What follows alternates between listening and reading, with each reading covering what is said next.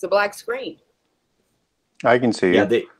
Yeah, you should be okay now. Oh, how come I can't see me? You guys see me? I'm making faces at you. Okay, no. All right. Well, I can't see me. So you guys, I just have to trust you that you can hear me. Well, there's our intro. Hey, happy to see you guys. Welcome to Thursday's Theological Throwdown. I'm very excited to have our guest return. He is back by popular demand. And, oh, yeah, I see me now. I was being silly. Reminds me of that Monty Python thing. Remember that, Gary, the Monty Python TV series? Yes. He used to make the little goose head. Correct me. So I wanted to let you guys know that this is an open topic night with Gary, but I wanted to just do a recap of what the Genesis 6 conspiracy is, and just at least acknowledge the common objection to it and whatever is on Gary's heart to explain. And then you guys, I'll let you know when to type in whatever question you have for Gary in all caps when the time comes. Don't do it yet. But Gary, I never asked you this, but you're a contrarian? I am. I'm a Christian contrarian, as I like to call myself. And so a lot of people tend to ask, what do you mean by that? Because there's a few connotations to the phrase contrarian. So what I define a Christian contrarian as is what my approach is. And that approach is that I tend not to accept anything that somebody says unless I verify it myself. And if somebody writes something, then I want to verify that. So in my research and in my approach to scripture, I try and verify everything so I have a better understanding. And it's not that I won't accept what somebody might say, but it has to be consistent. But I do like to get in behind the scenes and verify it myself. So I tend to provide a lot of detail and can back up pretty much everything I say, and what I can't, it's my speculation or what I think might happen. So it's kind of in those areas, and I find that it makes your argument on things much more credible. And it's what you're supposed to do. And it's what you're supposed to do. I don't try and label myself as an expert, because I think we're all sort of learning as we go. And we're always adding to that information, and I'm a very curious person. So, and my approach allows me to make some adjustments in terms, particularly how I approach scripture, because again, I don't believe scripture has any contradictions. So I need to have everything fit. And if you get what happens with a lot of people is that they have a preconceived idea, and they're trying to put everything in place to make that preconceived idea make sense and come about, so to speak. And I tend to want to let the information tell the story. And that way I don't have to worry about whether or not everything's going to fit or not, because it always does. So those are kind of the two things from a contrarian perspective. And so even within the Christian community, I mean, I talk about giants, which is a contrarian fringe sort of aspect about scripture. So I understand that. I understand that there's a lot of people who know a lot about the Bible and a lot about scripture. So I ought to be able to make my case, and make my case convincing enough to somebody who might be staunchly not of my position, but the best that they can do is say, well, I would agree to disagree, but I can't disagree with the points that you're raising. So that's right. And also in terms of how I approach prophecy. And again, there's a lot of people that I think fall into a category, a lot of approaches that are with a predetermined idea. And I think where they go wrong is they don't include all of the passages. And I think that they tend to override what Jesus said with what other scripture says instead of vice versa. So if you put everything around what Jesus said on prophecy, particularly, or any doctrine that he spoke on, as the word of God, you're going to probably have a lot better chance of understanding and putting things together that makes sense, that doesn't have contradictions. Well, I mean, it all pointed to him, and isn't that the reason they couldn't get it? They were still stuck in the shadows, and Paul says, you're complete in him. Mm-hmm. Yep, that makes exactly. Yep. So this Genesis 6 conspiracy is one of those things that would come up in the contrary view but you are able to biblically stand. I certainly agree with you wholeheartedly on this, and I was surprised that my independent fundamental Baptist pastor did recently actually discuss this. I was very, very shocked. Ultra conservative. You know, a lot of Baptist church were taught the Sethite view, and I was going to ask you, I was going to hand it to you. Would you just explain for anybody that might not know what the Genesis 6 conspiracy is and what usually they're taught about it? Well, I think I'll start at the end and sort of work back on that, just so that I can underline what you were saying. And you know, it's nice to have some ministers who aren't going to totally follow everything that they were taught in seminary schools, because they're taught in seminary schools not to recognize the Bible in a completely literal way or the passages that would support giants. And they don't want the ministers talking about giants, and they don't want them talking about a whole lot about prehistory. But as long as they're talking about prehistory and it hasn't got anything to do with giants, that's kind of okay. But what you can't do after that is talk about prophecy. And so in seminary schools, prophecy and prehistory are downplayed. And so they're given in seminary schools the doctrines and the dogma that they're to teach. And most, because everybody wants to follow, you know, the rules and the regulations and not be sort of out in the fringe areas, they're not going to challenge back on that. So it's refreshing to hear you say that there's a few ministers out there that, you know, do understand that. And there's more than a few. So but it's not the common doctrine of churches.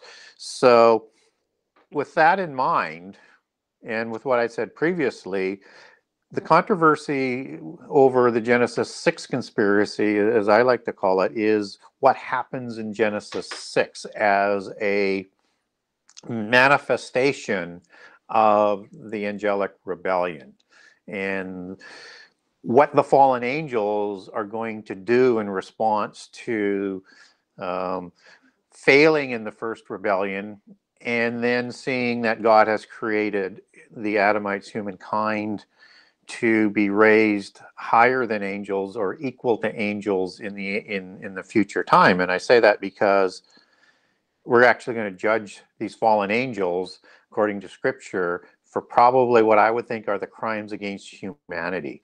And so that's what Genesis 6 really is all about, is after Satan gets his first revenge in Eden on Adam, he takes his second revenge out by having and leading and persuading his fallen angels who have rebelled with him, a certain number of them, to take human wives in the physical world and take a physical form and to create offspring. And these are going to be the giants. And that's the Hebrew word Nephil, and Nephilim, if people are familiar with the term, is the male plural.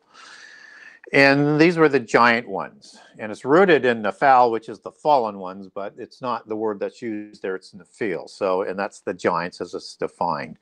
And that's not an exaggeration, that is the literal definition: a tribe of giants, a tribe of tyrants. And any of the descriptions we get about the giants there in the Bible attest to that these were not just 7-foot tall beings, these were monsters. And these Nephilim are created to lead humankind away from God and to lead them into oblivion, so that humankind will not receive their destiny through the resurrection to become like angels and to judge the rebellious angels. So that's the conspiracy, is the creation of the giants to destroy humankind. And that's, you know, why I have the subtitle to the Genesis 6 conspiracy book. It's, you know, it's the, you know, how the descendants of secret societies and giants want to enslave humankind. That's exactly what they've been doing ever since Genesis 6 before the flood.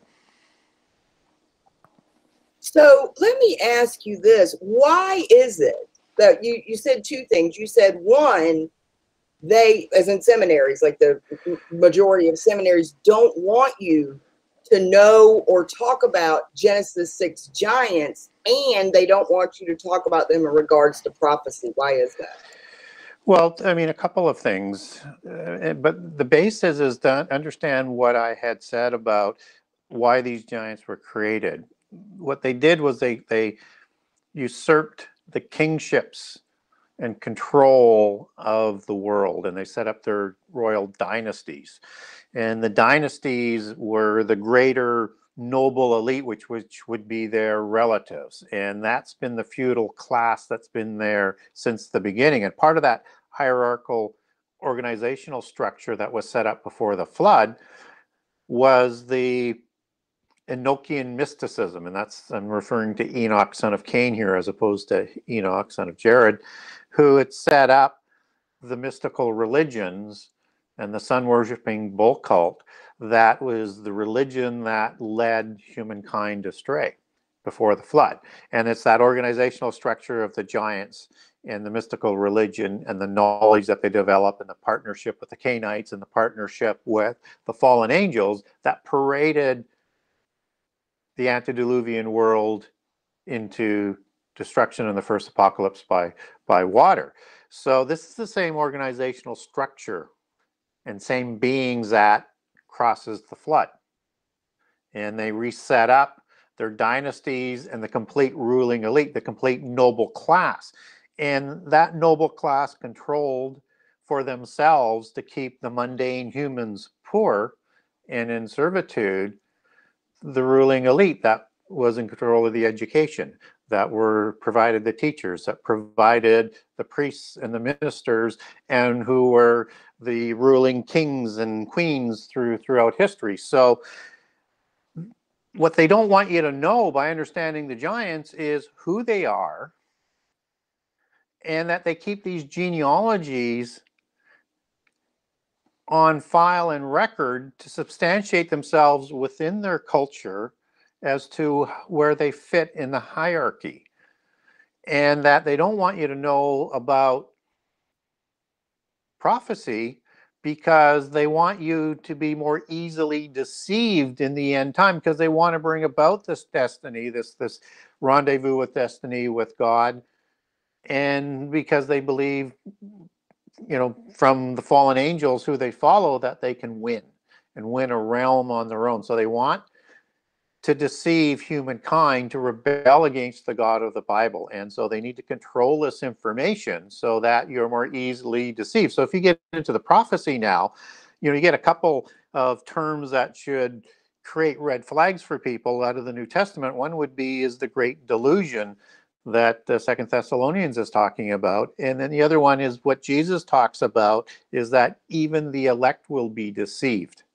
And that's the deception that they're setting up to have people believe that Jesus is not the Messiah, and their dragon Messiah that they're going to present is the real Messiah. And they're going to have things like counter Armageddon complete the deception. So they have to control that information. Otherwise, more people won't be deceived, or less people will be deceived, is a better way of putting it. And so controlling the information until they want it out is one of their tactical MOs, and they're going to release a little bit more as we go, but it's never going to be all of the information, and it's going to be designed to deceive. So literally, they don't want you talking about grandpa. Like somewhere down the line, these elite, powerful leaders, even today, can trace their lines back. Some of these can't they? Or at least they believe they can. Yeah, well, and they can, because they've got genealogists. And you know, there was a fellow who wrote a number of books, and I use him as some of the sourcing in the Genesis 6 conspiracy book, Lawrence Gardner, he was a royal genealogist for certain families, right? And they have these people that, you know, maintain these records. And so when you look at the genealogies, I can provide an example, I think, that will at least give people a glimpse into how important it is for them. So Prince Charles, son of Queen Elizabeth, says that he is related to Vlad the Impaler, the individual that the Dracula novel was written on his character. And Vlad the Impaler is sort of your typical noble Celt, and he had red hair and hazel eyes and very pale skin, and was educated at the School of Solomon in Vienna, and a Scythian by descent that goes back to what they believe are the Rephaim tribe of Danu, which is also known as the Tuatha De Danann, that is the ruling giants after the flood. And the only way that Prince Charles can state that is, A, he could be lying, but more likely, because they do keep these genealogies, is that he knows through his genealogical line that he is related to Vlad the Impaler. And for people who may not be aware of it, the Windsors, they changed their name in World War I to the name of Windsors, and they're actually the Hanover family. So when you look at King George, I think was at the time of the American Revolution, he's the first Hanover king that replaced the Stuart kings and dynasties. So that's where those genealogies will go back through, in one of those branches back to Germany, and then back to the various houses of the Germanic and Slavic houses, you know, up and down the Danube River. So they keep those genealogies because it is where they fit in the hierarchy. And the more ennobled those bloodlines are, and the more pure those bloodlines are, is the higher up those houses are rated. And you need to understand that so you can understand the noble elite and the secret societies, because they kind of work hand in hand, and they're dominated and governed by the Masonic royal houses, or the royal Masons, that oversee the top end of the hierarchy and use organizations like the Rosicrucians and the Illuminati below them, and the Freemasonry below them, and then all the branch organizations coming into that trunk as you go up that tree, or that hierarchy of the tree. And you need to understand that it's the royals and their Masonic organizations, like, you know, let's say the Swedish one, because it's got and the Norse one, is because it's got a name that might ring a bell with people, and they're called the Knights of the Seraphim.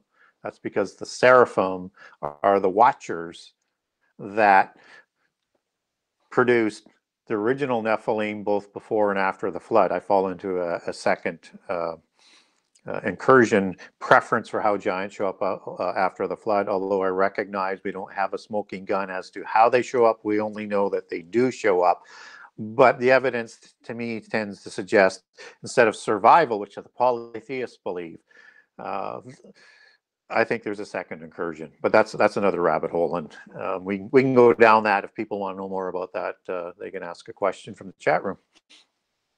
Yeah, that's one of the things I wanted to talk about too. But to confirm what you said, I remember reading about Prince Philip and how, you know, I mean, it's strange for one of the royals to marry someone that's not in another royal family. Prince Philip, were they Greece? I think it was Greece. His parents were the king and queen of Greece or something.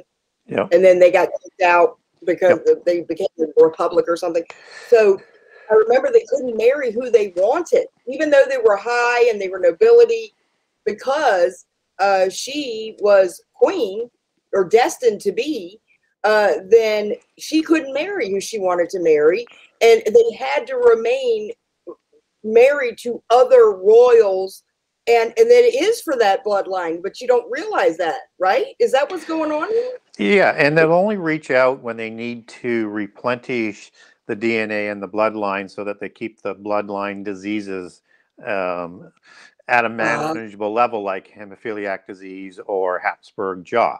And there's a reason why, you know, Habsburg jaw, again, sort of gives that visual with the, you know, Habsburg dynasty, and they were not, you know, taking in bloodlines that, you know, were a little bit further out in distance from them, and they actually, you know, they developed their own disease from it. So it's important to understand that, and that you do get, you know, instances like Prince Harry, and where that's not working out very well right now, where they don't, you know, the ones who are not going to be taking power don't have to have as pure of bloodlines to marry into, and that helps with a regeneration of the bloodline.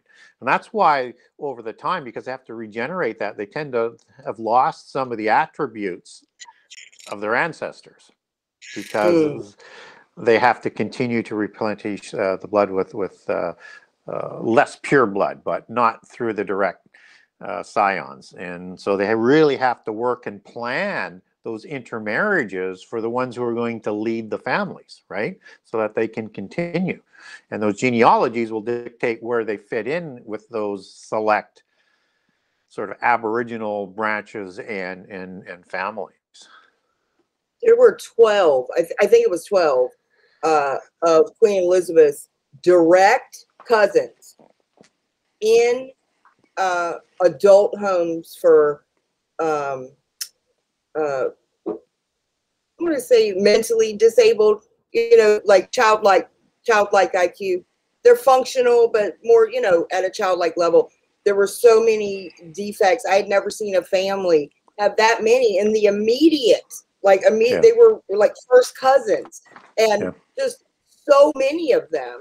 And they were really adorable because they would see you on TV and they would have their little, you know, pictures of her and the teddy bears. And there was so many of them. I couldn't believe it. But what you're saying there makes perfect, like, scientific sense, that you can only, there's going to be mutations, and they're going to continue if there's mutations on both sides. And then as it goes on, there's mutations on 4 sides and then 8 sides, and it will continue. So I still, you know, it's so wow, because you don't think about these things in modern day, you know, that people would think about the marrying for those reasons today. It's really important. Well, and it's important. And, you know, if you look at Prince Philip, who, you know, just died recently, and, you know, he didn't play a prominent role from the visible aspect with Queen Elizabeth, you know, running the family and the throne. He's not this somebody that was, as he's kind of portrayed, that was outside the bloodlines. He's the grandson of Queen Victoria. That's right. That's right. I mean, but you don't hear that. And so unless you understand or dig into the genealogies, you're not going to pick up on any of that. So it's all, like I say, it's designed to keep those bloodlines pure, but it comes with a risk in terms of the diseases that, you know, they have to find a balance on it. And not only are people, they're looking for matches right from birth, but everybody in the royal families, whether or not they're let's say the Windsor family, or they're part of the cousins or distant cousins, when you're part of the bloodlines, when you're born, you are assigned a specific role. Everybody in the bloodlines has their own agenda that they're provided to work within the hierarchy. So their lives are all right from childhood, and they're initiated into the mysteries from childhood. They're not initiated through Freemasonry and then go to, I mean, they're an adept by the time they're in their teens, and they go to a lot higher levels, and they're not allowed to be called an adept until they're somewhere between 25 and 30, when they can actually accept that title. So they are born into this, they are initiated, they are trained, they are taught, they are prepared through their whole lives to carry out the role that they've been assigned to make the whole thing continue to work. Because No, I mean, a lot of people think today that they don't control what's going on in the world. You just don't see them. They've got more puppets out in front that are doing their bidding, but they're still running things, and they have the real money, and none of that money is on the books. Did you know, I think we may have mentioned this, I'm not sure, but somebody had done research on the American presidents, because we all think we vote them in. And every one of them is related to European royalty. Even Obama, he was related to them as well. And they're all related to the royal families over there. Yeah. So, and I think what they found was Obama went through a different lineage than the European lineage, but the principle is still the same. So, and the family that all of them, right up to the time of Bush, took were, you know, the nexus point back in history is King John Plantagenet, brother of King Richard the Lionheart, John of the Magna Carta, Plantagenet of the branch family that comes out of the Anjou. They are one of the old families, yes. Oh, wow. Wow. But what's weird to me is that we as the people, so even if we do vote them in, you only have two choices, and they both come from the same bloodlines. So yes, they are going to work, all the political parties, to try and always have their people who are carrying water for them, or if they're going to lead it and have a significant role, will probably be part of the bloodlines, even if it's distant, and or they're going to be, well, both ways. But if they were not part of the bloodlines, they're committed to the system, and they're going to be permitted to have their offspring intermarry into the bloodlines through, so that over the generations, their offspring is going to have a higher position in the world. So they like to control the parties, and every once in a while, you have somebody who comes along that sort of disrupts that whole thing. And then you can see the whole system rise up against them. I'm not sure we have anybody of recent history, I say that sort of tongue-in-cheek, where the whole system rose up against President Trump.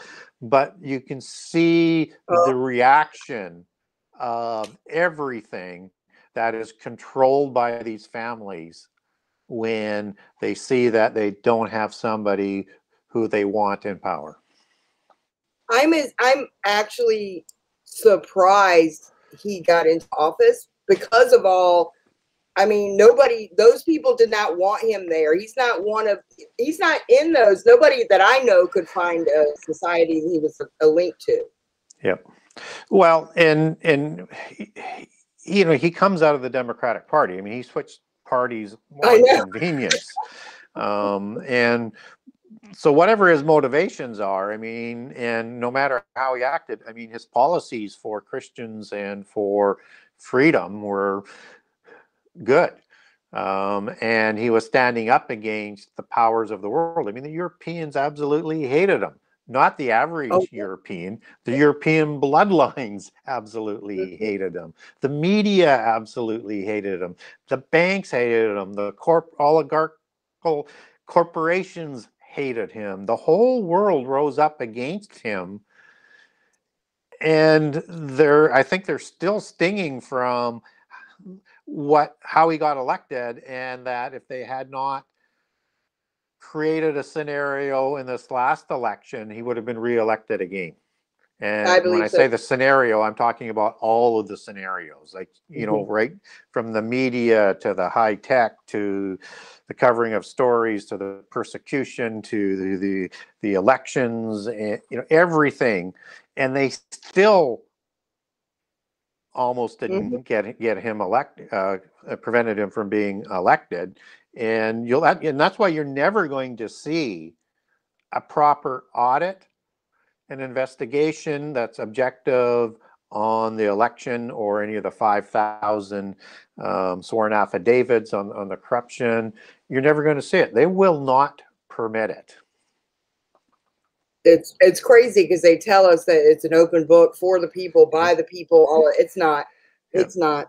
And if people want to know why the Supreme Court didn't take it, And, you know, they said beforehand they couldn't do it because there wasn't standing, because there's been no crimes been broken and it has to come up through the courts. And then after, and during the election, they said, well, we have to wait till a certain date, which was when Biden was sworn in, and then we'll have a look at it. Then they said, we're not going to look at it at all. They're told not to look at it. You know, England said, I don't know if it was the prime minister, England said Trump was not allowed to visit their country or something like a couple years ago, right when he was elected. Yep. Did that still stand? I mean, could they really do that? Have another country say that?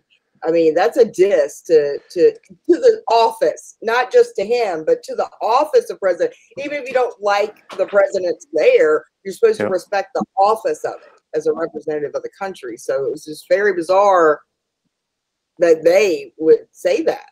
You know, that publicly he's there, he's not, and he can't come. That we don't want him in our country. That was intense. Yes. But I'm glad you mentioned that, because I wanted people to see how what you put so much of your life into is affecting their lives. A lot of people might think, you know, well, it's, you know, it's interesting, but it doesn't affect me, or you know, that was a long time ago. And so it's important to see how this is affecting us all. Yeah, and you get some tidbits through history. And there's a prime minister in Canada called Mackenzie King, and he was prime minister during World War II, and he wrote a lot of diaries and things, and they've kind of made these things sort of disappear. But he wrote that every time they had a high-level cabinet meeting and they were going to make decisions, there was an unnamed person who used to sit in. And they would decide what they're going to do. Then they would turn to this individual and he would say yes or no. The governments, you have to understand, the governments are doing what they're told to do and have a parameter that they can work in. But for the large decisions, they're going to basically have to ask permission. Can we do this or can we not do that? So if you're looking now at the Biden government and you're looking at him to challenge China or Russia or anything like that, unless he's given permission, he probably won't do it. I don't think Trump listened to them and he did what he wanted to do, for good or for bad. And I'll let people decide that on their own, but he seemed to be his own man. I'm sorry, Gary. I had my mic still open when I was yelled at the dog. I'm so sorry. Okay. Somebody in the chat was, I guess they're new and maybe not familiar with the root of this conversation. I want Gary to explain that to you, but this is about the Genesis 6 verse, and he'll explain that verse and how that conspiracy that happened back then, how it affected the world in the past, as well as now and probably in the future, in regards to who these ruling elite are. So I will ask Mr. Gary to go back to the actual Genesis 6 conspiracy and give a rundown of it, if you don't mind, sir. So again, the Genesis 6 conspiracy obviously begins in Genesis 6, and in the first 4 verses of Genesis 6, 1 through 4, you get this narrative that is part of the flood story. It's actually a preamble to the flood story. It sets the context to the flood story.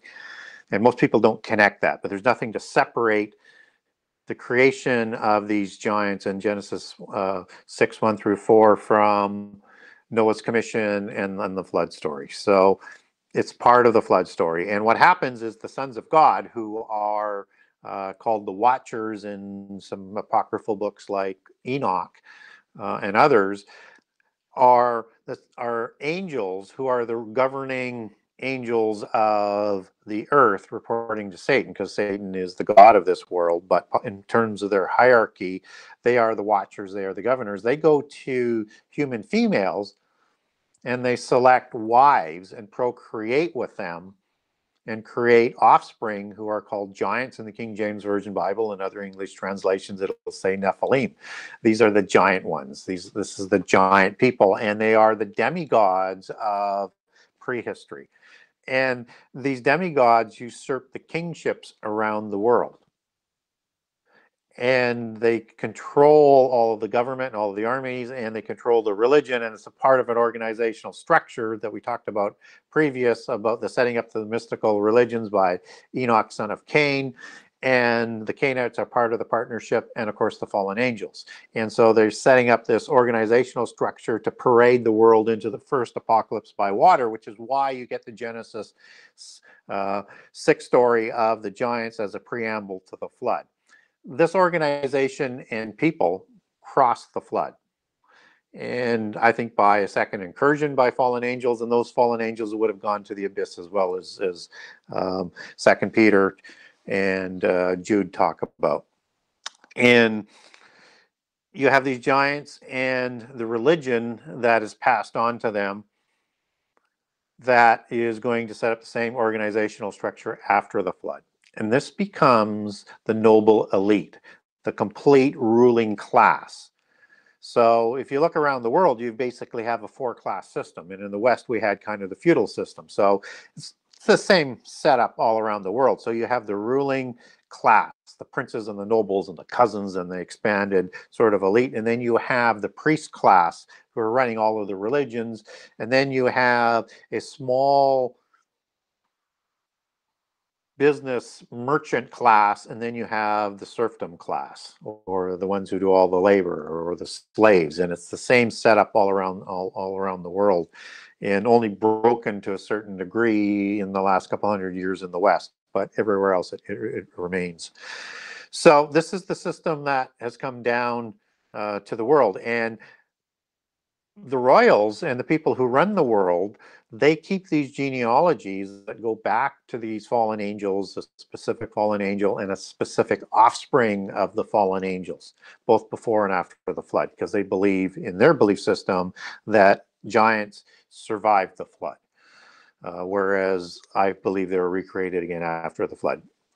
Whichever way you believe, it ends up in sort of the same sort of direction, and they're the ones that are controlling the world today and are trying to bring about the end time so that they can have this rendezvous with destiny and have a war with God, because they believe that they can win and have their own realm away from God.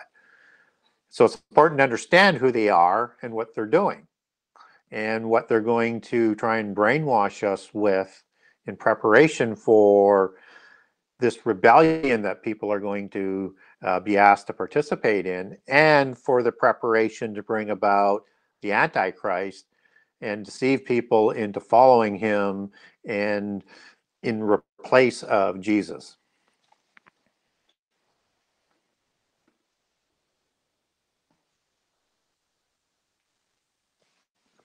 So hopefully, it was kind of a long answer, but I'm kind of hoping that no, it was perfect. And I encapsulated it for the person. So, yep. I was actually starting to answer you, but now this time my mic was off. So talking at the wrong time tonight. So hopefully the gentleman in the chat room that gives you some background here, the fallen angels and their rebellion, mated with human beings, the daughters of men, as Genesis 6 says. Their offspring, their children became giants, and we're massive. We're not talking about just Goliath, but way, way, way bigger. We can talk about the size of some of them tonight. But now we're tracing our modern day elite, powerful ruling families that rule over finances, the financial institutions, the banking systems, and world everything. Just have their hands in every pot. How it traces back to this event, because they associate their ancestry with these very beings that are, like he explained, are rebellion to God. So hopefully you'll get that that's the foundation of where we're going. And a good example in terms of how it relates to America and the bloodlines and we have to, and also understanding that when we see more of the visible ones today that are out in front, they're just, you know, working for as an avatar for the people pulling the strings in the background. So if you look at the Rockefellers or the Carnegies or the JP Morgans or any of the famous pseudo blue bloods in North America, they were sponsored by the Rothschilds and provided the money to be set up, because they're the stable of agents for the European families that work in North America. And so in North America, everybody funnels through these bloodlines, and then they've been intermarrying with their offspring into the bloodlines as a reward for their servitude to the Rothschilds. And you know, they're very respectful and thankful because they actually put them into business. So the Rothschilds are part of the secret societies. They're not the ones that are part of the super elite, though. They were actually the Bauer family out of Germany. After a time after the Templars fell, the Royal Masons needed to reset up the banking arm outside of the church. And so they funded and sponsored the Bauer family in Germany to start setting up banking and to lend money and to lend money, you know, for wars and things like that. And they changed their name to the Rothschilds when they set up the London Bank. And so they've been intermarrying and ennobling themselves over the last 300 to 400 years. So to sound less ethnic? What's that? They changed your last name to sound less ethnic, or yeah, they wanted to distance themselves from a Germanic and a Jewish name, and they changed it to the Red Shield, which is an allegory for, you know, the mark of Cain in their belief systems. So, wow, yeah, I want to talk a little bit about that tonight, but I don't want to get you off too on that. Hold on, let me write that note. Viewers, I wanted to ask you, I just got a text here. We have two of our beloved brothers and sisters in the hospital tonight. I got a text from Nicholas. He said he's going to be out and he's feeling better, but he harmed himself at work. He's in Canada as well. And Stephanie, our beloved sister, is in the hospital right now. Please pray for both of them tonight and continue to pray for them in their recovery. We hate it when any part of the body is hurt. We're all affected, so we need to bear one another's burdens, thus fulfilling the law of Christ. But I wanted to, I don't want to get too far ahead of myself here, but you were mentioning the Rothschilds, and somebody had asked about the Rockefellers, and the Avatar. That's what you were talking about there, because when you're talking, I'm making notes of what pops up to ask you on what you just discussed, and that was the Avatara. Now, would you explain what an avatar is to everyone? What that means? Yeah, there's two concepts that they've been really working on and introducing to the West through movies, and the movie Avatar in particular. It's an ancient concept. It typically comes out of, in terms of that exact wording, out of the Hindu religion and Buddhism. And an avatar is a fallen angel or a god. The avatara is a human being. And so what an avatar does is it enters the body of the avatara. And there's a symbiotic relationship. It's similar to possession, but the host is asking for the fallen angel to do it. And usually the fallen angel will provide wisdom, strength, power, that sort of as a reward, versus a demon spirit that's not symbiotic. And the host hasn't asked it, and there's a war, asked for it, and there's a war going on. So, and Vishnu was the avatar for Buddha, just as Shiva had a number of avatars as well. Both of them had, have what they and you'll hear this word over and over and over. They call this an incarnation. Ah, okay. And so with the end time Antichrist, Lord Maitreya is one of the names out of the East, which is the new Buddha, and that he will be an avatar of either Satan or Azazel. I think it could be either, but I think Satan fits better because you have in Revelation 13 that all the power comes from Satan and gives Antichrist the power. So I think he's going to be the avatar. And we have an example in the Bible of Satan being an avatar, or an avatar for an avatar. In the time of Jesus, when Judas is looking to betray Jesus, he is struggling with this and he needs help. And that's when Satan enters into him and gives him that strength to get over the hump to betray Jesus. I think he actually, this is my speculation as well, I think there's another case in the Bible where Satan enters another being. In this case, I would say it was the serpent in Eden, the Nahash, because the Nakash, or the serpent, did not lose its legs, did not lose its speech, did not lose its arms, wasn't forced to crawl on the ground. Satan, none of that happened to Satan. It all happened to the serpent. And so if Satan deceived Eve, as a lot of people believe, or had sex with her, then he would have been the one that was punished. And Satan did not go to the abyss like the other impassioned fallen angels. So he wouldn't have been, the father of Cain, as a lot of people think as well. And I have a terrific 4-part series that walks through this in absolute detail. If you want to know why the story has trouble scripturally, that Satan is the father of Cain. I don't say that it's impossible, but I don't see it. The scripture doesn't seem to support that case. But I know there's a lot of people who will disagree with that. But if you want a blow-by-blow, detailed analysis of the serpent seed doctrine, just get a hold of me through my website. I'll send you that 4-part series, and I think you'll find it very, very informational. So that's the second time where I think Satan was an avatar. So we have to be careful with that, with those words that they're preparing us for, and that Antichrist will be an incarnation, just as Aslan in the Narnia tale is an incarnation.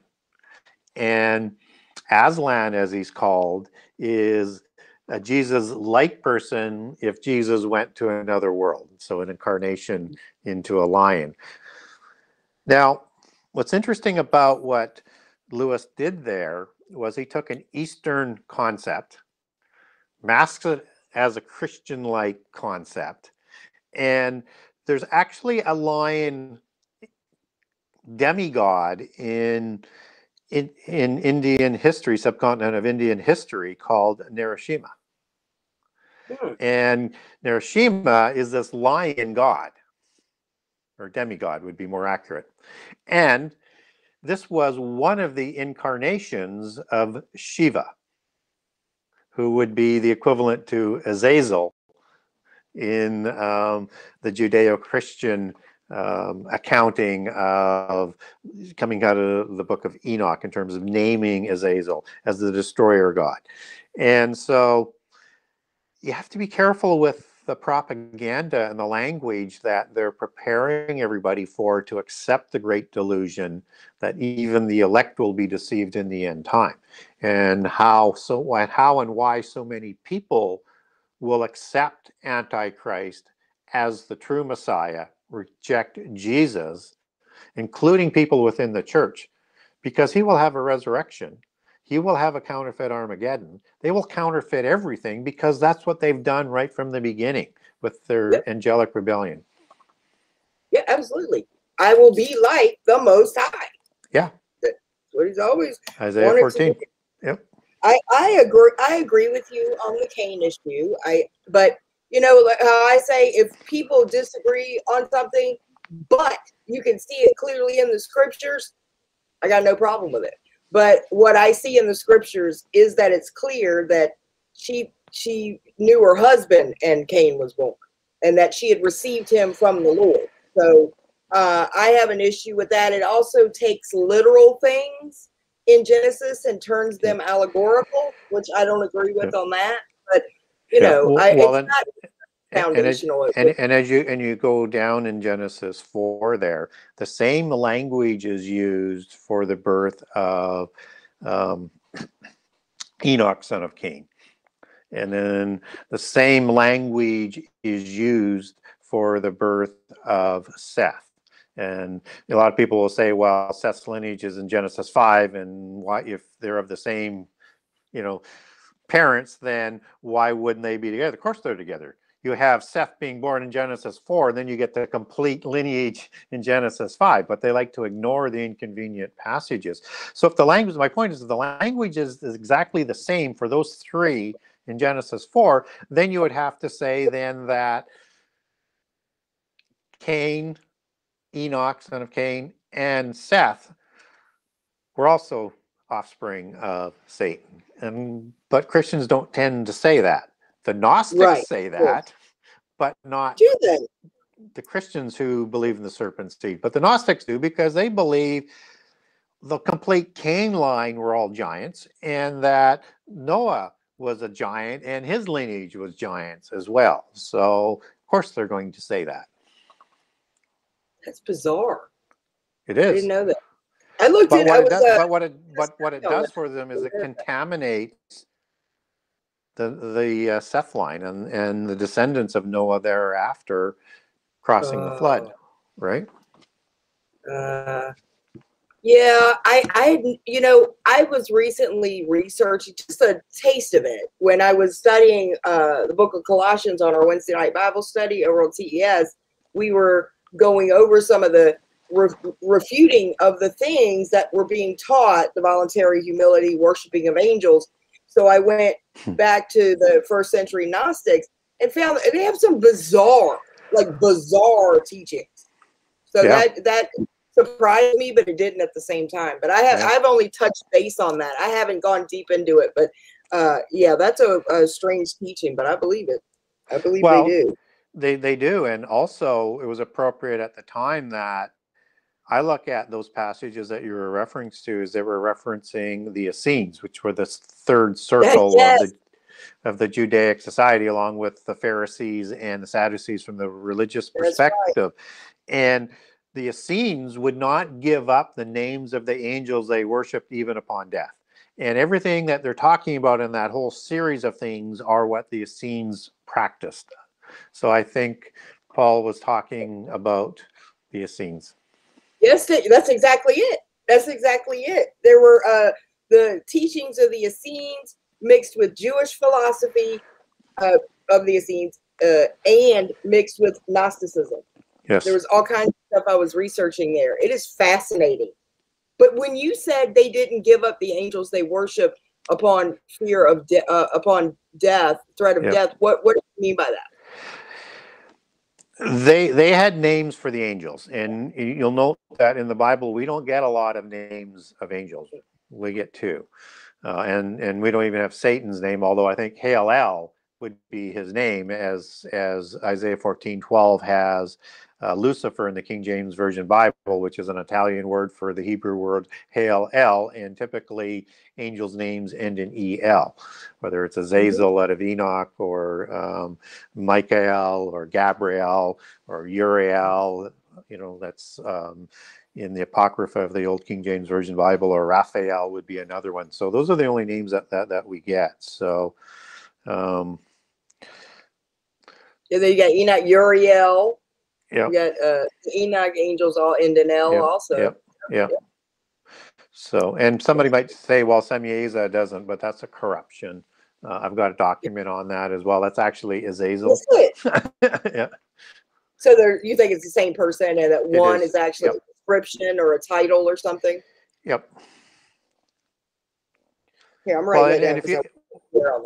Yeah, and actually, Yaza is sort of a polytheist word for a fallen angel, and Shem is from from the Hebrew word is connected to Shem in the Bible, but there's a root word, which is the word for heaven, which is Shema, and Shem is the singular form. And the word Shemayim is the plural of Shema, as in I am with the plural, and that's the heavenly ones. So that when it's talking about the heavenly ones, you're going to see that term used in the original Hebrew. And so when you look at Shemiyaza, that's the singular form, and then you've got a Zen word, as it actually is believed in polytheism, that's sort of added on. But they were somehow separated through the corruptions of Enoch down the line. There's a few corruptions in Enoch. We don't have an original, complete Hebrew manuscript of Enoch. I think it runs 99% consistent with the Bible, but there's a few issues in there, and again, I have a document on some of those inconsistencies if people want it. And I'm not dismissing Enoch because I like it a lot. Last time, me too. The first Enoch, of course. First Enoch, yep. Yeah, that's, well, you know, it's quoted word for word. Is it in Jude? Jude quotes him, right? It's that book.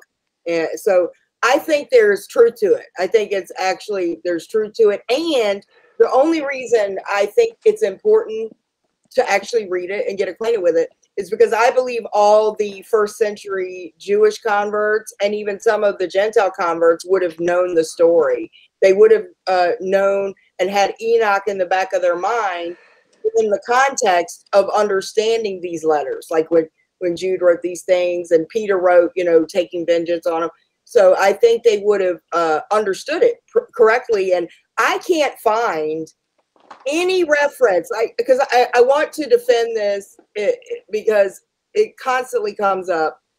I can't find any reference to other teachings on Genesis 6 other than what the truth of it is. And nobody seemed to have a problem with it saying what it means and meaning what it says in the early church, you know, right around the apostles' time. Everybody just accepted it as, yep, that's what happened. So, I mean, it was common knowledge. Even Josephus mentions having is it a Malachite that he had on display, 21-foot tall skeleton they had in the first century on display. So, and this was the Titans. These were the Greek and Roman gods. So everybody knew where these gods came from. They were half god, half human. And everybody was aware of it. But, you know, I can't find the teaching like today where they're claiming good believers and non-believers have these when we say genetic anomalies, that it does not even begin to touch it. This is why I mentioned this, because I want people to understand not just the strange manifestations most of them had, but some of them had really crazy things, like one eye and fangs and stuff, and double rows of teeth, 6 fingers, 6 toes. But these things were beyond massive. I want Gary to explain to us what the first incursion of giants has been reported to have been like, what they sounded like, how tall they were. Just get an idea of what these things were, because there was no teaching on Genesis 6 other than the truth up until the recent church sometime. And I'm sure Gary would know that when this teaching began about that it wasn't really the sons of God. You've got a couple of church fathers that were struggling with the aspect of recognizing that the angels created these giants and that there was these things that were not quite human, and then they debated it and they struggled with that. But the majority of church fathers accepted that these were giants, and it was the standard teaching within Christianity up until a couple hundred years ago, when two things happened. When the Jesuits got control of the seminary teachings and universities of the Catholic Church, and outside the Catholic Church, the Gnostics took over control of the seminary schools in Christianity. So they got control of that information and they started to teach the Sethite doctrine. At the time of Josephus, it was the standard doctrine all around the world about God's procreating with human females to create demigod, which is the ancient definition of a demigod, is the offspring of a god and a human female. And they were giants, and there were giants all around the world. It's the same story written about all over the world. So if you go into Greek mythology, Poseidon, mates with the human female Clymene. He creates 10 Nephilim king offspring, which are also called heroes and titans, because they can be titans of the heavens and titans of the earth. And Atlas would be a classic case of being called both. That's the Atlantean Empire, which is why it's so popular in Western cultures, because that was the helm of world government and the golden age that was trying to take over the whole world. So that's why you have the reference to the New Age as also being the new Atlantis that they want to bring about. And so if we look at what these things looked like in their size, Josephus said that these bones that were on display were completely of a different kind and structure of a human, and that they just awed people in their size and the differences of that bone structure. And you would need it to support the size of these beings. They weren't 7 feet tall. They weren't 8 feet tall. They were much larger than that. And we don't get in the Bible an accounting of how tall they were. We do in Enoch, but it's sort of, we don't know what the dimension of an L is. So when we see 300 L's as it's translated in one of the translations of Enoch, in another one it's translated as cubits. A cubit would get them to be like 450 feet tall if you're using a common cubit versus a royal cubit of 21 inches. So I think they're a lot smaller than that. The general sort of conclusion with the information that we have is that they were thought to be 20 to 40 or 50 feet tall. Some people might say as tall as 100 feet. I think they're using the reference in the book of Amos, where they're the Amorites, which are hybrids. They weren't purebred Rephaim or Nephilim. They're hybrids. Were as tall as the cedars in Lebanon. Well, they grew to be about 100 feet tall and about 40 feet wide. But that's an allegory. It's a simile. So again, you have to be careful with that. But the general consensus is 20 to 40 feet tall. And these were the terrible ones, both before and after the flood, as talked about in Isaiah and Ezekiel. And in Isaiah 25, as I recall the passage, you have the strong ones. That goes back to the Hebrew word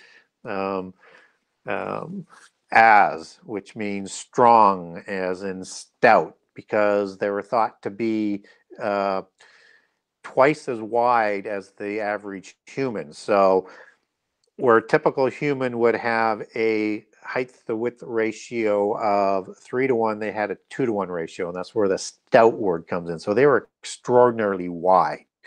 And we don't know, we don't have, unless you look at perhaps Gilgamesh, but I think he's created after the flood, and he's certainly not on the ark in the Epic of Gilgamesh as Upmatishan is, so he could be much bigger than Gilgamesh. But Gilgamesh is I think part of the second incursion, just as Enkidu is as well. And Gilgamesh is 11 cubits tall, so that's going to be 16 feet and some change using 18 inches, or because he was the king of Uruk, he would have been measured on a royal cubit, which would have taken him to about 19 feet tall. So the weight of these things that were thought to be, using Goliath, not Goliath, but Gilgamesh, they would have been like 3,000 pounds. I mean, these were monsters.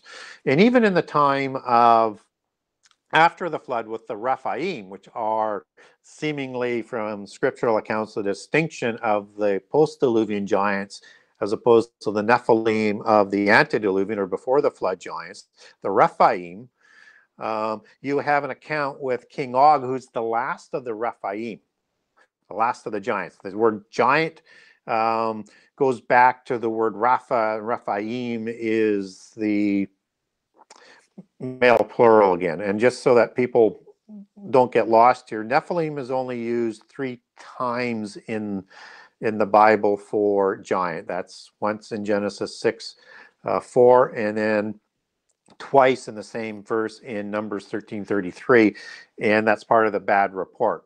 And I'm not saying that that discounts all the giants, because the Anakim were actually Rephaim, as they're described in Deuteronomy 2, where the word giant goes back to Rephaim. So the Nephilim are before the flood, Rephaim are after the flood. Og is the last of the giants, last of the Rephaim, and his bed is 9 cubits in terms of length. So that bed is going to be anywhere from 14 to 16 feet. But because he was a king, it would be a royal cubit, and a cubit, as provided to us by Josephus at that time, was 21 inches for the royalty. You get a few varying degrees of royal cubits, to an inch or two this way or that way, but generally 21 inches is the standard for the royal cubit. That means that Og would have been more like somewhere between 12 and 15 feet tall, depending on which cubit that you're going to use there. And the bed had to be an iron bed, because his weight was too heavy because of his width, and total weight would have crushed a wooden bed. And then in the time of Goliath, we get his dimensions, and he's said to be 8 feet tall in churches. Well, that makes no sense, but that's because, again, they're trying to diminish it. He is 6 cubits and a span, and he is a Gittite from Gath. And what I mentioned earlier is that the Rephaim were the kings. So he's from the royal family, if not the king of Gath. And that's also why I think David took 5 stones, because the Philistine pentapolis of kings were all there. That's 5 cities of the Philistines with their kings there, with their Rephaim rulers. And I think he was prepared to kill all 5 kings that day if he had to.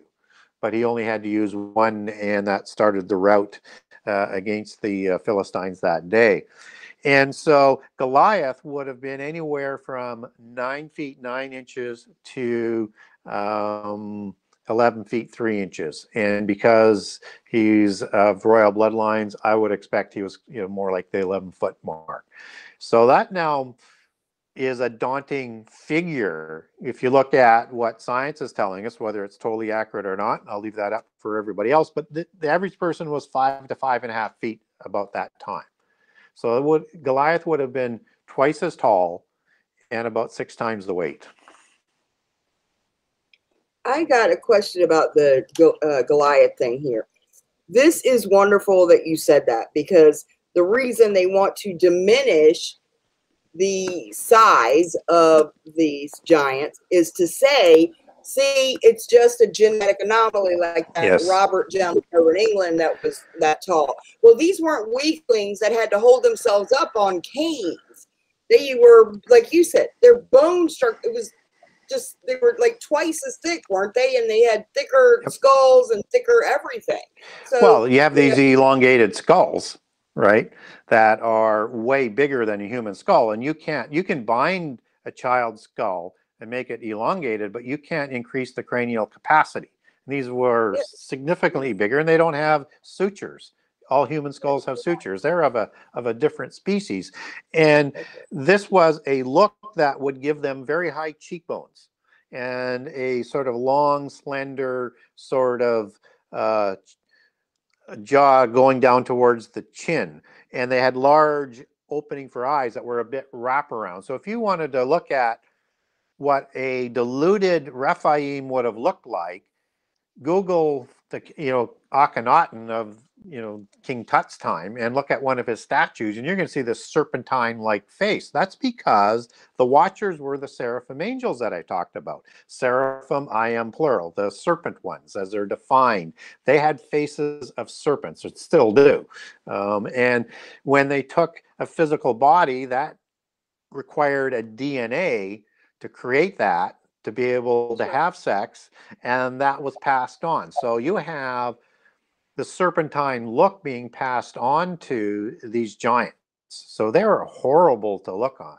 And their voices would, they describe it in Greek mythology as Atlas, bellowing from the bowels of Hades and vibrating the world. I mean, their fear, their sound of their voices, the look of their faces, their smell, they were the terrible ones to look at, and they did terrible things to the human race. So you have this serpentine imagery all around the world in prehistory, both before and after the flood. That's not a coincidence. That's because those were the governing angels. Those were the watchers. And if people are saying, well, watchers isn't in the Bible, yes, it is. It's in Daniel 4 3 times. And those angels are setting down from God as loyal seraphim angels. Not all seraphim rebelled. And they have instructions of kingship and rule, because that was part of the job of the seraphim, as well as the religious aspect, because the seraphim, as in Isaiah 6 talks about, were the fiery serpent ones who worked before the altar in the fiery stones, and they're actually take one of those stones out to take the sin away like a priest would for Isaiah, and they're working before the altar. That's the second part of what they're responsible for, which makes sense that the watchers then would have that hierarchy set up of not only the priest class, but the warrior class and the ruling class, because two of those are what the watchers were responsible for. And then it's the mighty angels, which would be in charge, and the archangels, the rebellious ones, which would be in charge of the warrior class. And so you have this imagery of ancient and prehistorical kings that have the serpent look, as they're described, and their gods are serpents. So you have that as a common look described all around the world, but there are other ones that you were talking about, like the Cyclops. But in the Bible, we also get the lion men of Moab, who were mighty warriors.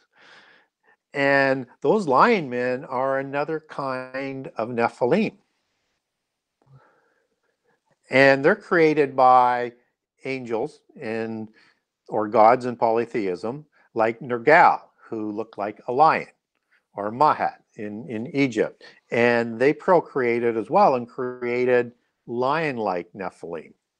And there are other ones as well, but those are the two that we can directly take back to the Bible. But you have the Anunnaki, who, are shown in Sumerian inscriptions and things, and they have a bird-like face, just as Horus is a falcon or a bird or a raven. So it's part of their allegories. And you have beings that are called the Tengu in Southeast Asia. They were in recent. Yeah, and I have a document on the Tengu if people want that. And they look just like these Anunnaki gods. And you have the Xibalba in the Quiché Maya, which were their giants. And the Xibalba were bird-like demigods as well. And what's really interesting as well is there's a branch of the Xibalba called the Camazotz, and that's the house of the bats. And if you Google... I've never heard of that. You got to tell me some more. You got to talk some more on that. This one group, I've never heard that. The name, how'd you say it? Xibalba. They're written about in the Popol Vuh, the holy book of the Quiché Maya. Okay, that's what I got. Right? But the Camazotz, if you Google Camazotz, Camazotz, you're going to get this picture that comes up that looks like Batman's outfit. So wow. Wow. But of course, all the superheroes are, for the most part, based on the Nephilim, right? So that would make some sense. And so you've got all these sort of different kinds. And you also you have to be aware of Anubis and Nubhaz as a god of the Avim are described in the book of Kings, 2 Kings, which was depicted as a dog or a jackal. And then that now brings in the dogmen, that if they procreated, and of course in polytheism they did, so you even had a whole city of Anubis's offspring of dog warriors. And these were mercenary warriors that were around and have many historical accounts through history, right up even till after the time of Jesus.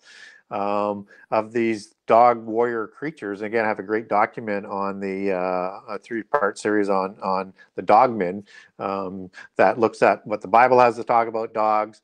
Is there a connection there? There's a few, but it sort of fits completely in with that whole concept of these different kinds of Nephilim. And what's interesting is the mercenary dogmen seem to be at the lowest level of the Nephilim sort of hierarchy.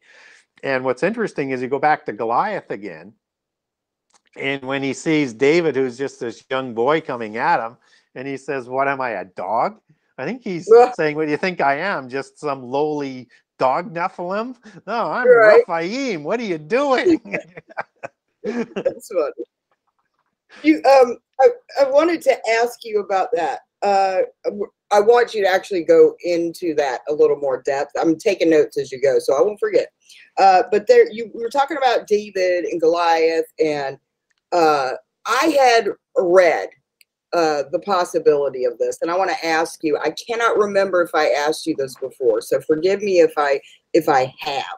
But there was, there's the story where David buried the skull of Goliath, but some people have surmised that possibly David buried Goliath's skull actually on Golgotha, the place of the skull, not because just because it looked like the skull, the actual mountain, but because it fulfills, in a literal sense, you shall crush the head of the serpent, his seed, the prophecy in Genesis. So when he was crucified on Golgotha, if David buried the skull there, it would literally have been under his feet, and his crucifixion would have been literally crushing him. So I had never heard that before. Had you heard that?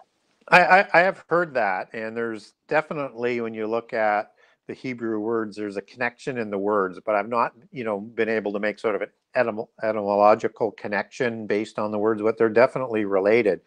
If David did bury Goliath's skull in Golgotha Hill, then he would have had to have done it later in life. So he would have had to have kept the skull or knew where it was, because Jerusalem wasn't taken until he was an adult and captured Jerusalem. So there's certainly a possibility, because it's within his lifetime, but I've got no research to be able to sort of say, here's the coincidences and did it happen?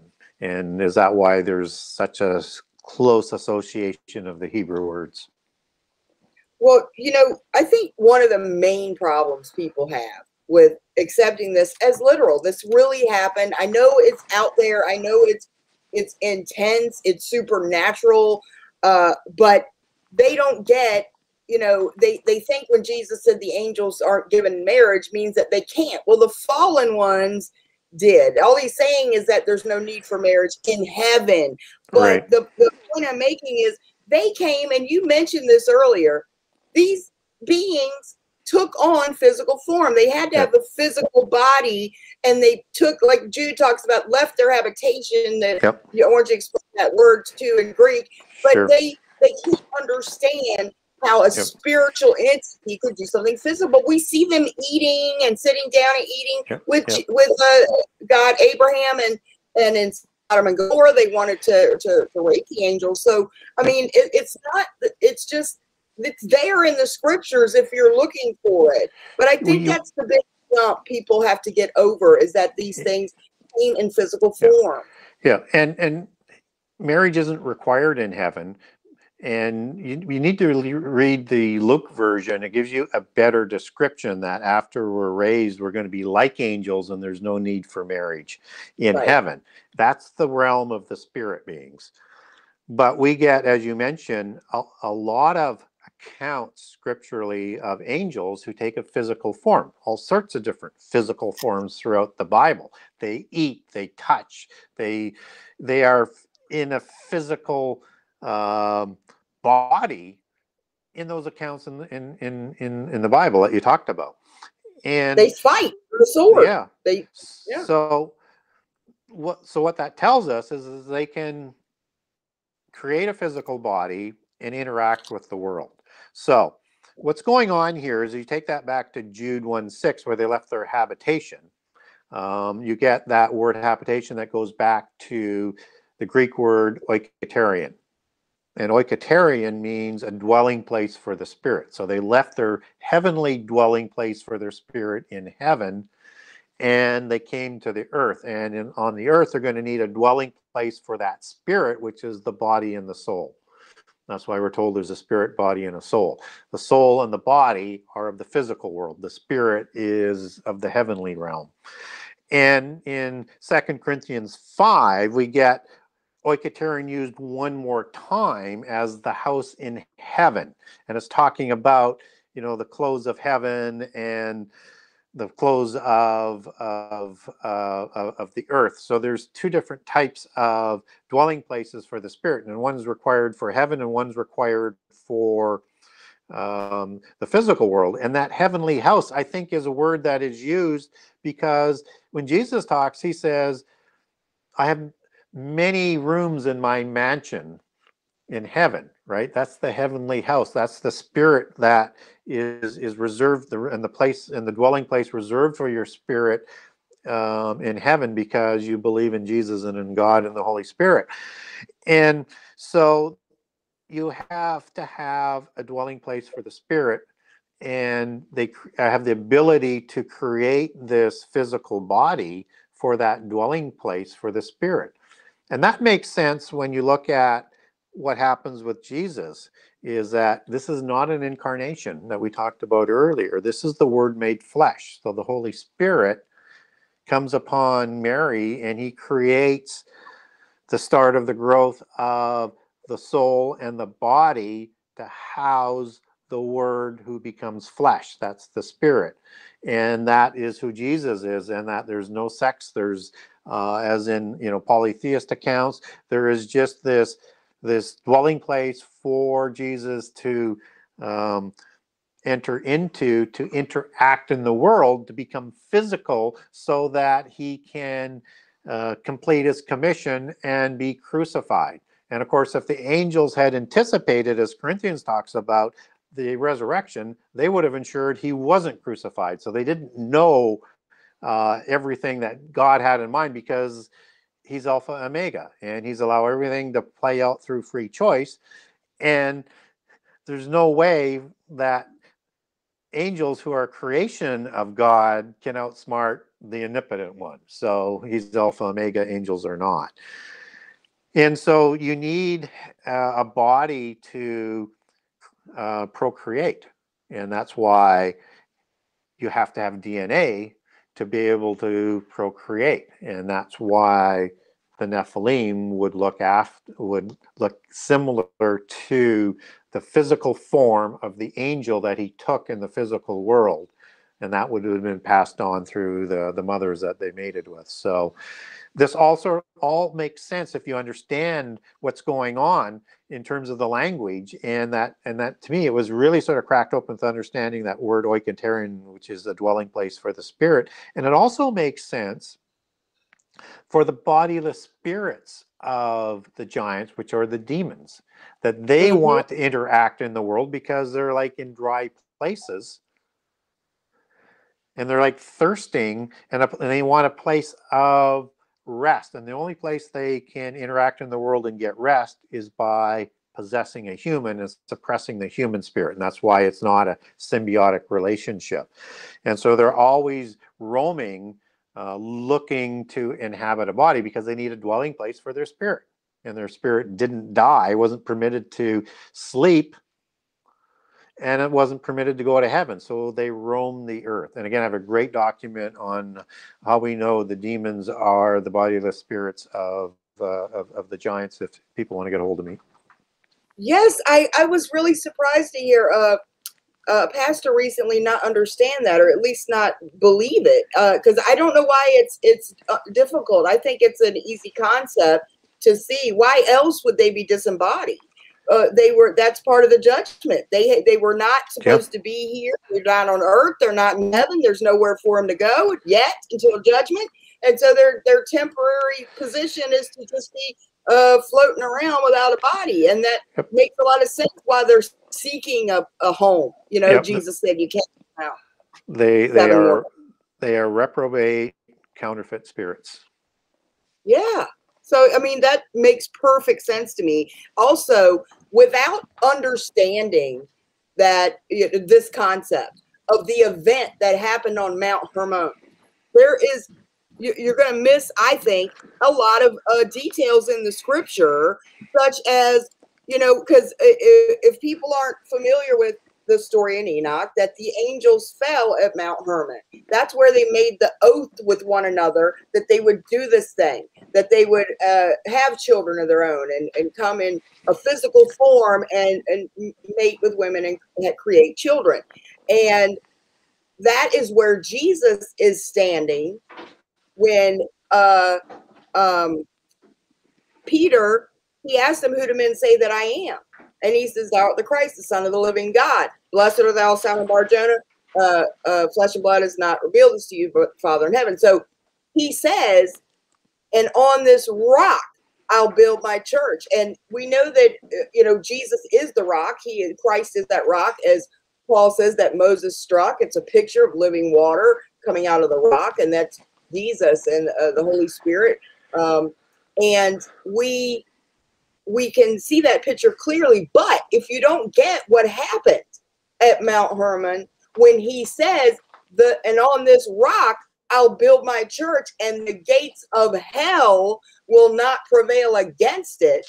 He's standing right there at a gate of, I mean, like almost a virtual gate, a portal to hell, the gates of hell, because that's what the enemies are. They came through that place, and the serpent, seed of the serpent, is kind of developed there. That's the beginning of them manifesting in these forms as giants. It's where it all starts. And I think that you don't understand the magnitude of the flood and why it was necessary. I think there's a lot of things we can miss if we don't understand Genesis 6. And I think it's really important. And I get bashed a lot because by independent fundamental Baptists, and my local church is independent fundamental Baptist. So it's, you know, my pastor believes it. He believes Genesis 6 is literal, like it says. And a few others do too that I've heard. I'm very happy. I think you and Steve Quayle and Marzulli, you have all really enlightened people into looking and seeking the scriptures on this issue. And I think it's a very, very, very strong case. I think the other view really, you know, doesn't work, and you miss a lot of it. So I think it's important that we understand this concept. But I wanted to ask you. You go ahead and. Well, I would add on to that you can't understand what happened before the flood unless you understand who the Nephilim were. You can't understand history after the flood, what was going on at Babel, what was going on in the time of Abraham, the War of Giants in Genesis 14. You can't understand the Exodus. You can't understand how our history has been affected unless you understand who the giants are and who they were today. And if you're trying to understand prophecy, you have to understand prehistory, because so much of the allegory and the meaning and is based in prehistory. But prophecy, end time prophecy, is the resolution to those events that took place in prehistory, starting with the angelic rebellion, and then on, you know, with other events like what happened in Eden, what happened in Genesis 6. It's the denouement to that whole rebellion and the second revenge to try and ensure humankind would not be raised up to be like angels in the future time. It was designed to justify their rebellion, because if they could have the ones who chose God by choice before given immortality, unlike the fallen angels, then they believed they could win their own realm. They knew they couldn't defeat God. They were always trying to have a realm on their own, so Satan could be like God, but away from God and God's oversight. And that's what they're going to try and deceive humans in the end time to try and fight for, is to have that realm. And they're going to try and convince humans you can fight against the evil God of the Bible. But if you don't understand what was going on with the Rephaim nations, and what Israel was doing in the Exodus and the conquest of the covenant land, you miss the whole story of what's going on there. And then you're more easily susceptible to deception, that's saying, hey, that is the evil God. That's the same God who caused the flood. That's the same God who had all of these innocent people butchered in the land of the covenant. You see how they plant those seeds and then build on it. Once they get that wedge door open, they could kick it wide open with a whole bunch of other things. And the whole thing is, right from the creation of the mystical religions, is to lead people away from God, right? And to not give God credit for anything, to degrade God and to honor their pantheon of gods. And that comes through in the sciences, which come out of the 7 sacred sciences, which created the mystical religions of Enoch. You know, he's made himself look like he's the advocate for humanity. Like I wanted you guys to have knowledge. I was on your side, and so and God's an evil God, like Blavatsky wrote, and had it all backwards. And you're right. There's just a little, all you have to do. And I can't tell you how many unbelievers have said this, that God's a tyrant. He's a kid with an ant farm that likes to just play with people's lives and just indiscriminately kills people. And look, he was a mass murderer, a genocidal maniac in the Old Testament. And that's exactly what it looks like if you don't know what's going on there. Yeah. You know? And you won't understand why we're warned in the New Testament that Satan masquerades as an angel of light. Or it's right. Or why Saul, the Spirit left Saul because he wouldn't kill someone. Yeah. Wow, that's a shock. Well, for people and if you didn't understand that Agag is the king that Saul was told to kill, had a patronymic title that was passed down through the ages for the Amalekite hybrid nation that came from Timnah, a Horim, and Eliphaz, son of Esau, and that Timnah, as being a Horim, is Rephaim. It's a branch of the Rephaim. That this was a nation that was trying to wipe Israel from the face of the earth, which is why they attacked them as soon as Israel left Egypt, when they weren't ready. They had no weapons. They had no ability to make weapons. They were a ragtag collection of slaves that the Amalekites attacked them at that time to wipe them from the face of the earth. Why? So that they could inherit the birthright that Jacob received, that they could inherit the blessings that Jacob received, that they could inherit the promise of the Messiah to bring about their dragon Messiah and inherit the land of the covenant by wiping Israel from the face of the earth. And in Numbers, you also get another king, Agag, there, who is having his kingdom and his power compared to the coming Messiah kingdom. That's how powerful these Amalekites were. They were one of the powerhouses of the ancient world who attacked Israel when they were fleeing from Egypt. I mean, and it was so poorly looked upon that even though they didn't destroy the Amalekites at the time of the conquest, it was put down that once you have a monarchy, that is what you're supposed to do. And when they King Saul swore the oath of taking the kingship, that went with all of the warrior aspects and military covenants that were part of the kingship, and was also told to complete what was commanded by God at the time of the Exodus, to attack the Amalekites and wipe them from the face of the earth. He refused to do it. I mean, he attacked them, but he didn't go all the way. David took care of the job, but still some Amalekites still survived. So when you get down in the time of Esther, the Amalekites, again, they're trying to wipe the remnant of Judah from the face of the earth with Hamath, the Agagite. Agagite goes back to that patronymic term. And this is not just somebody who is a mystery person. This is a renowned king of the bloodline who is set above all the other princes of the vassal conquered states of Persia, second only to the king of Persia, who was trying to wipe Judah from the face of the earth. And if he didn't have this ennobled bloodline, this long descendant who calls himself an Agagite would not have had that prestigious position because he had no country. That's how ennobled that bloodline was. I am so glad you said that. I have so many, and I did not research it enough. I'm telling you, this is one of those things where you just know something and you don't know why you know it.